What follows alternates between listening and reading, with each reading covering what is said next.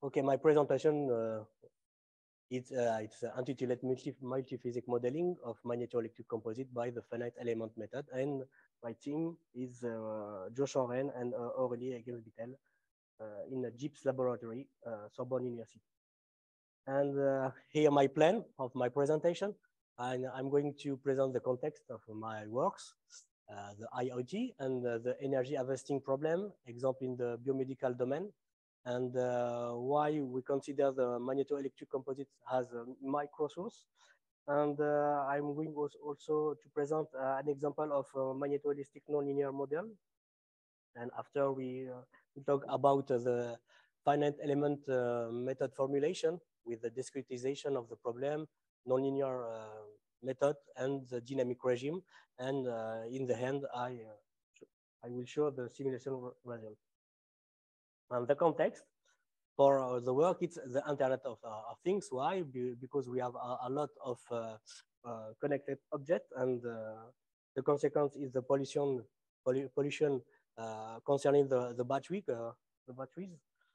And in the context here, it's the challenge of energy harvesting.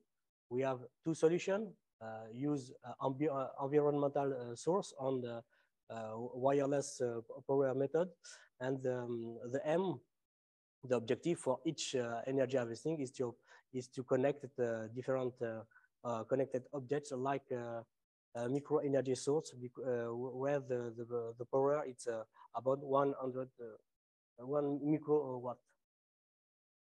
And in the states of R, if you look the different method to for the energy harvesting, here we have two solution, interacting solution. We have the wireless powering with the magnetic energy, and we have also the high energy with the piezoelectric element. And here I'm going a medical application example for the connected object inside the body. Okay, and here we have an example of a biometric and sensor wireless for the electro stimulator. It's necessary to connect, to implant this element inside the cord, but it's necessary to supply this sensor. And we have also another example for the here. It's the objective is to investigate the behavior of endolinks. Sorry, after aortic stent implantation, because with after the implantation we have some problem with the endolinks, and the necessity is to check, to monitoring this problem, and the solution is to use a near field induction pumping. It's an example, and we have we have the coil. Okay, inside the coil we have a small coil to supply the sensor inside the body. But the wireless monitoring in low frequency, we have it's a good solution, but because the body is transparent for the low magnetic field, and just is necessary to respect some recommendation for the magnetic field. And here it's a 100 for about the low frequency domain. If you look the the advantage and the disadvantage of the near field inductive coupling, we have it's a good solution for the power. It's a good solution for the transmission, but for the miniaturization, it's not easy.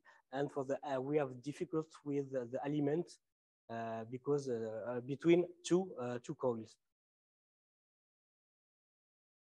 Another solution is to use the objective here. For example, it's to power implanted micro oxygen generator for tumor oxygenation.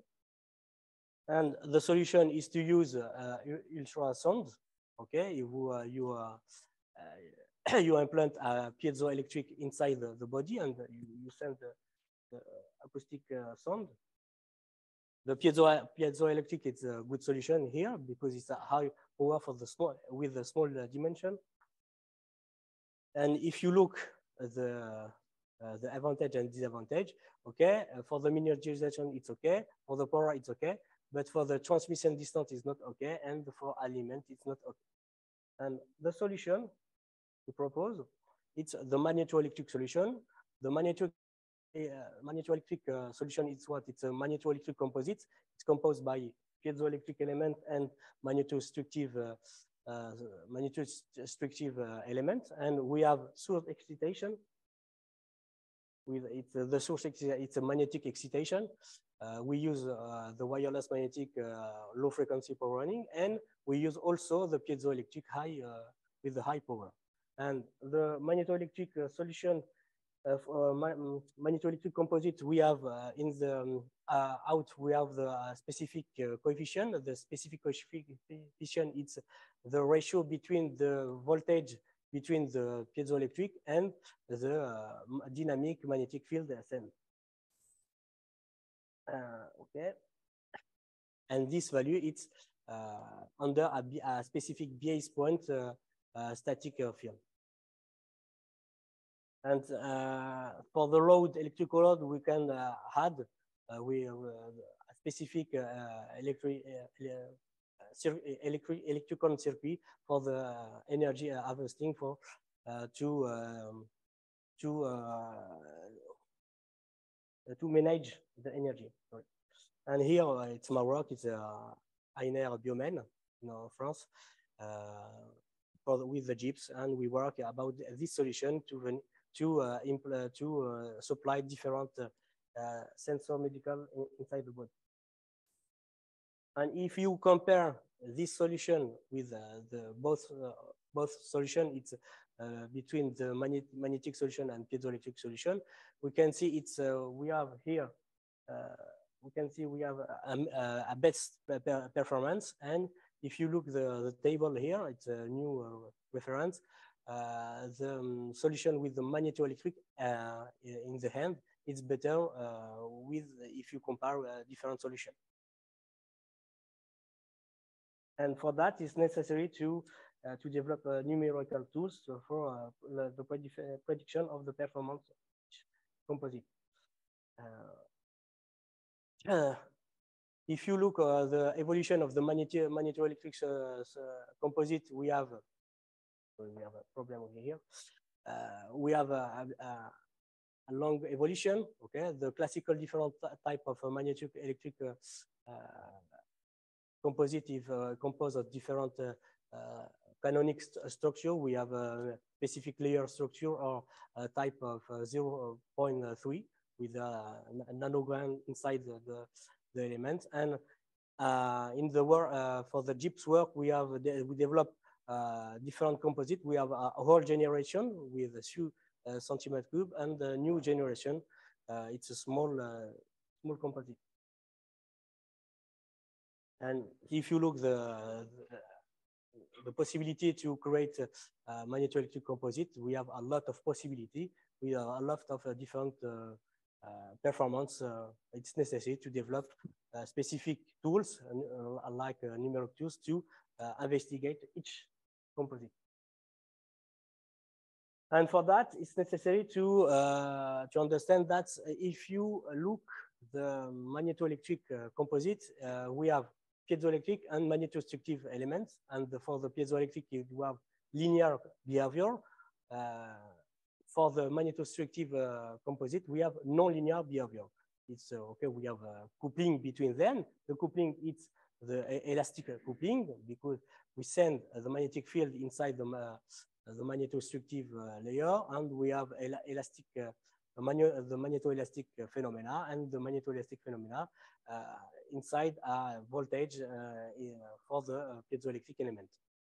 And for the, we don't have a problem with the piezoelectric, it's a linear domain. And for the magnetostructive, it's necessary to know the permeability and the piezomagnetic incremental coefficient. And for that, it's necessary to develop nonlinear model in static regime to study after the dynamic regime.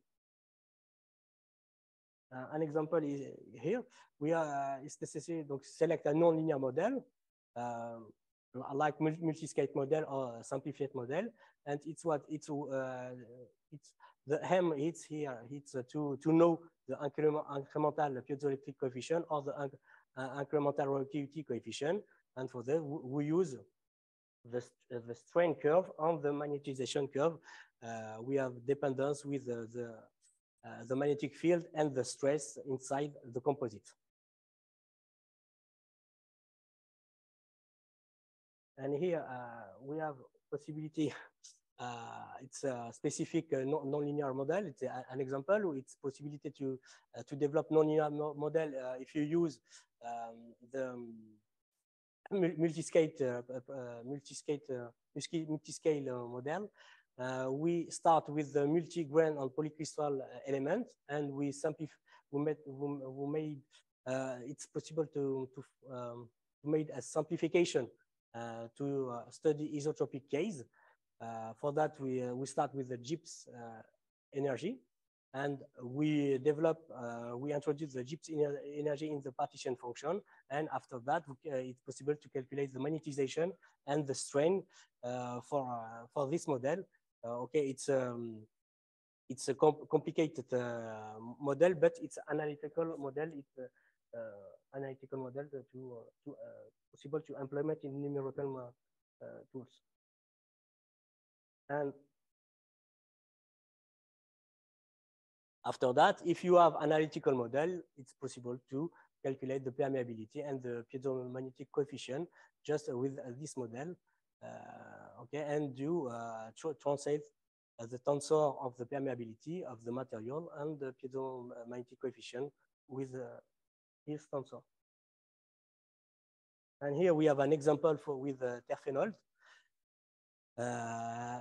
We have a comparison between the measurement and the model, and we have a good agreement between them.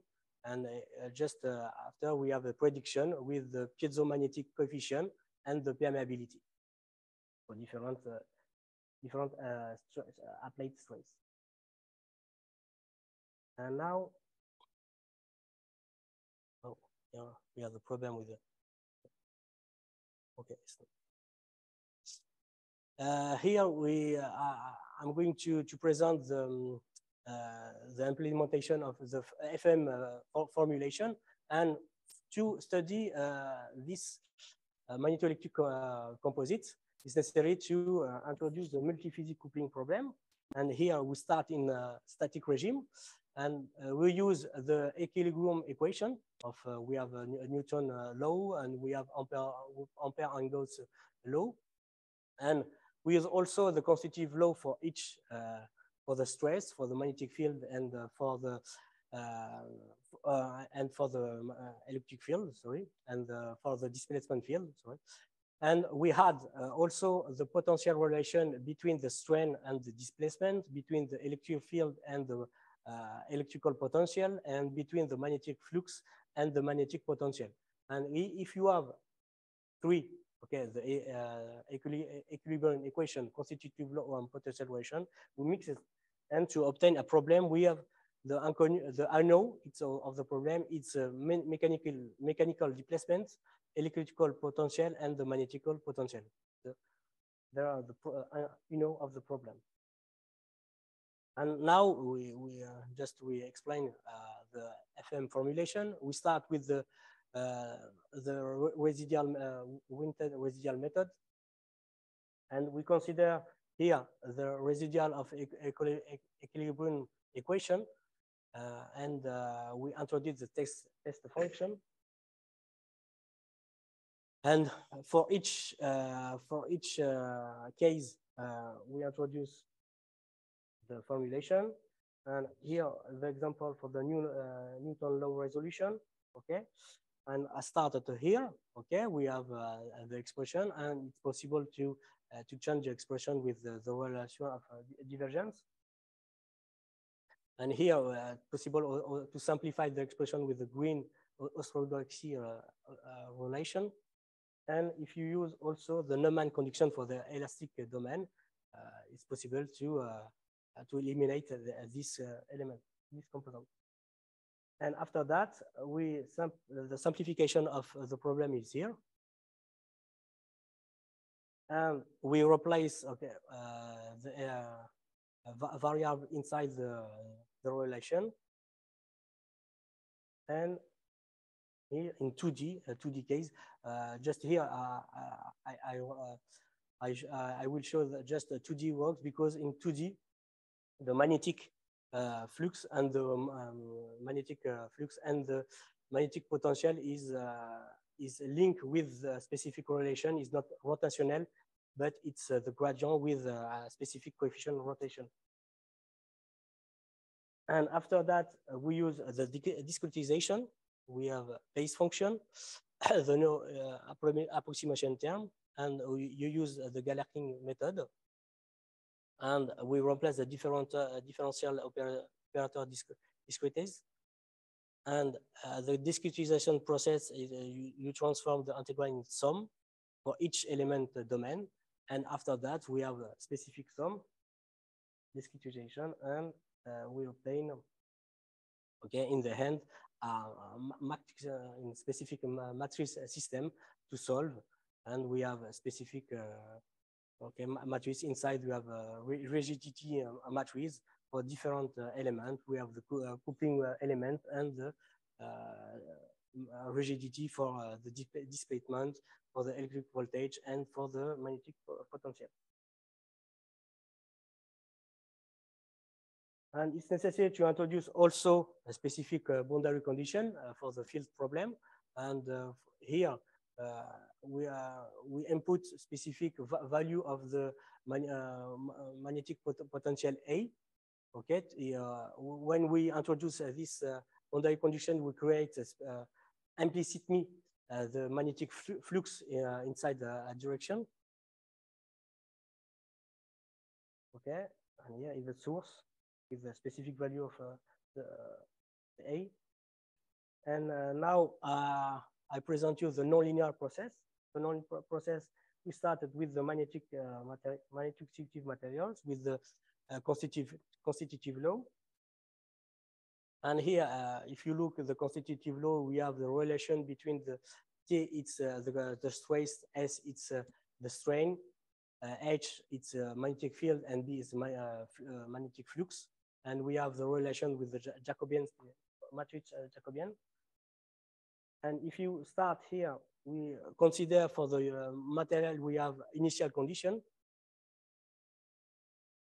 We impose a magnetic field and stress.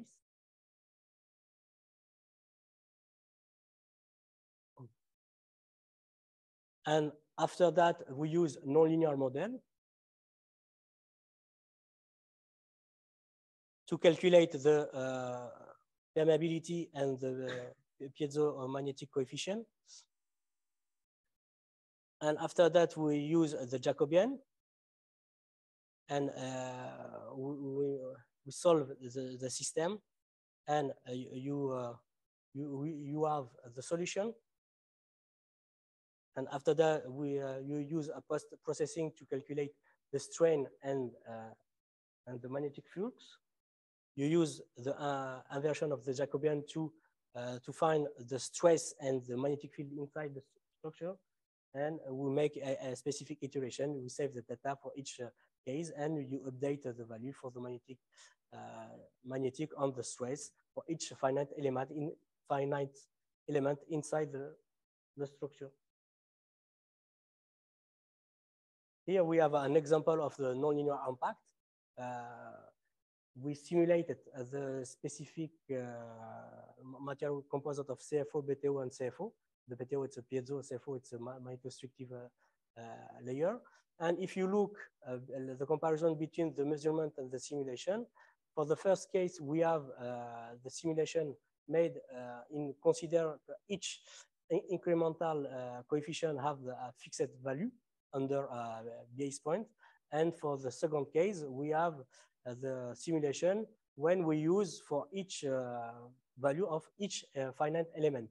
And we can, it's possible to see that the second case, it's better to consider the structure effect when we send the field, because the magnetic field inside the structure is not the same. We have heterogeneous partition inside the structure. And for the dynamic regime, we have the same process, just we change for the equilibrium equation, we add this element, okay, for the dynamic displacement. We have also the constitutional laws. It's for incremental element for fixed value under a base point. And for the potential relation, we add also the eddy current effect inside the system.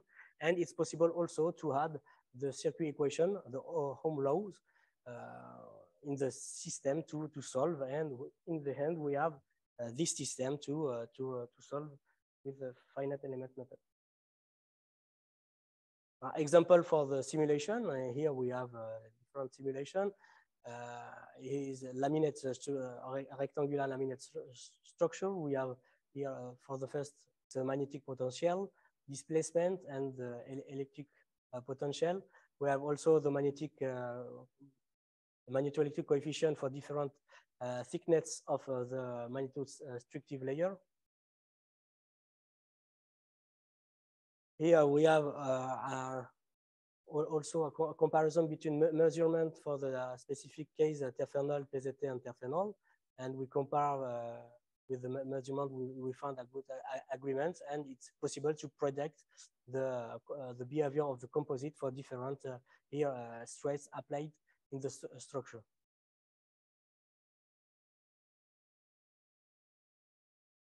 It's also possible to study the dynamic response, okay, for the mechanical resonance, and also for the load. If you want to change the load, just not resistant load, but a specific circuit, like here, if the energy harvesting system, it's possible to study the behavior of the energy in when we look at the output voltage and the output delivered power inside the structure. And here we have, I present you different composite investigated. It's possible also to investigate composite with a thin layer. For that, we use a specific method. It's called the shell element method. And here we have Chen Wen. It's a PhD student in the JIPS laboratory, and we have a poster concerning this study. It's possible also to study hybrid structure like Rosen type structure. It's possible to check. We have a good agreement between the measurement and the simulation for each case. And here we have all different also structure. We have a possibility to study the first, it's for 0.3 type structure composite of grain inside the structure, and the result show the variation of the result in different repartition of the grain. And we have also the possibility to study different electrode form and multi-layer system. Okay, it's with the finite element tools, it's possible to study any structure. And it's also, we have developed 3D tools to study specific composite structure, but also we have 2D asymmetric case. If you compare for this cylindrical materials, we found the same result and a good agreement with the measurement, but with concerning the time computing with the asymmetrical tools, we have it's a very faster. Very faster. It's a few minutes, a few seconds, sorry. And for the 3D, it's about 1-2 hours. Okay. I'm finished my presentation, and just I would like to show you to develop here with the MATLAB. Okay, just specific tools, maybe here. like this. If you look, maybe the nonlinear model for the galphenol, uh, we give the saturation for the strain. We don't have just here. Okay, I give any value. Okay, and we calculate it. Okay, we have the piezomagnetic coefficient, the relativity, and it's possible to obtain the optimal value. And also, yeah. Okay.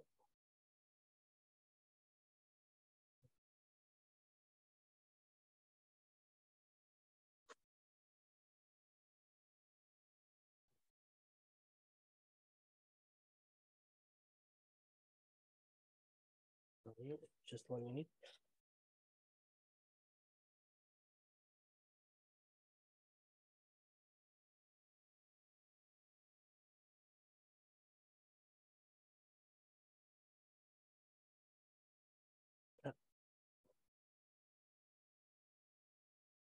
Now we have understand why.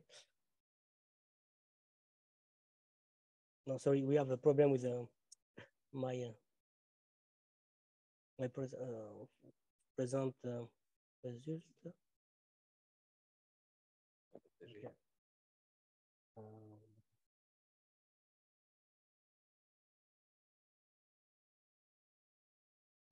What? No, it's not the go. We have the problem with the. It's a problem with the MATLAB version here. It's not the same for the version for the labs. Okay. Voilà.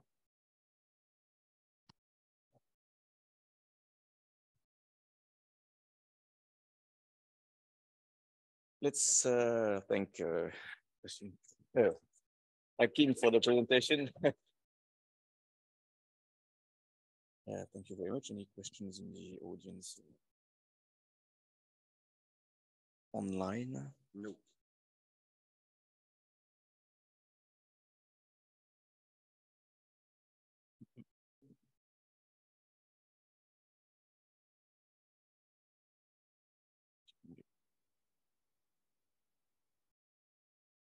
Chat. So I didn't quite get. So what is the in order to implement your simulation? So you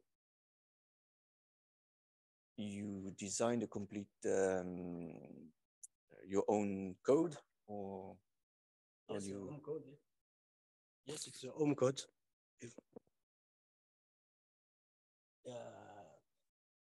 Because it's not easy to find a specific if you use console, for example. Okay, it's not easy to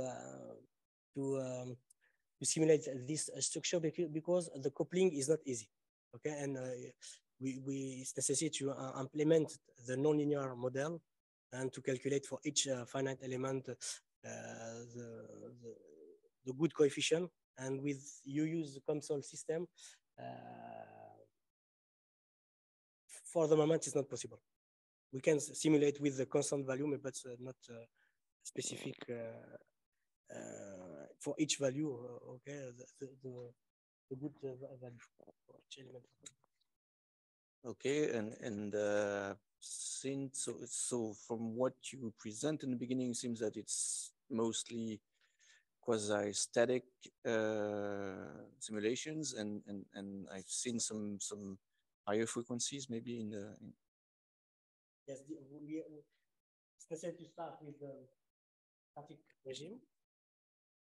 The question is the process. Yes, can you up to what frequency your model is valid, basically? We have it depends on, but we have here maybe it's it depends of the length of the structure for the frequency. Here maybe we have an example for here. Okay, for I don't. It's oh. 85. Yes, 85. About 85 kilohertz, but it depends of the length of the composites because we have mechanic resonance. Okay, but if you were to simulate much tinier things, it would be okay.